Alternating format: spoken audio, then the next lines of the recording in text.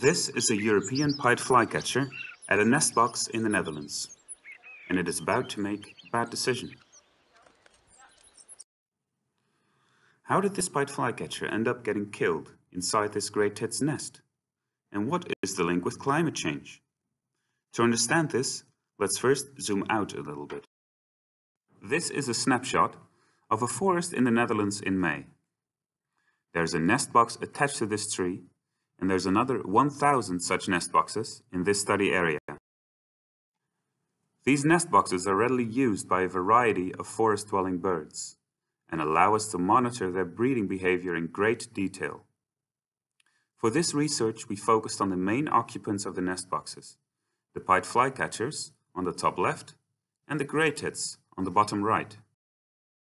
Apart from their reliance on cavities, both bird species raise their offspring largely on a caterpillar diet. Caterpillars are a high-quality food source which are only available for a short period during spring, so birds have to time their breeding well to make use of this resource. When two species rely on similar limiting resources, they are said to be interspecific competitors. Interspecific competition can take place over divisible resources, in our case caterpillars, or indivisible resources, in our case nesting cavities. In short, both species need nest boxes and caterpillars, but how does climate change affect any of this? Well, it has been shown that as the climate warms, both caterpillars and birds advance their timing. Notice two things here.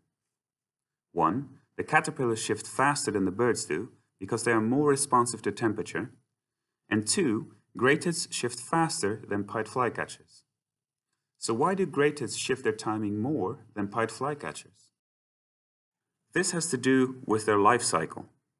Pied flycatchers spend 2/3 of their year in Africa and only migrate to Europe in early spring. Climate change progresses at different rates in Africa compared to Europe. Therefore, flycatchers are uninformed about temperature at their breeding grounds. Grey tits, on the other hand, are year-round residents in Europe and can therefore respond flexibly to temperature changes at the breeding grounds. Because climate change has caused directional selection on timing, however, flycatchers now arrive earlier than before, even in cold years.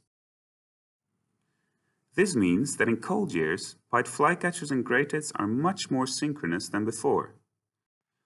As a result, we found that this leads to higher interference competition for nest boxes, leading to more flycatcher victims in synchronous years. This effect was especially strong in years after mild winters, when more grey tits survived to breed in the next spring. Find out more about this study in Current Biology's second issue of 2019.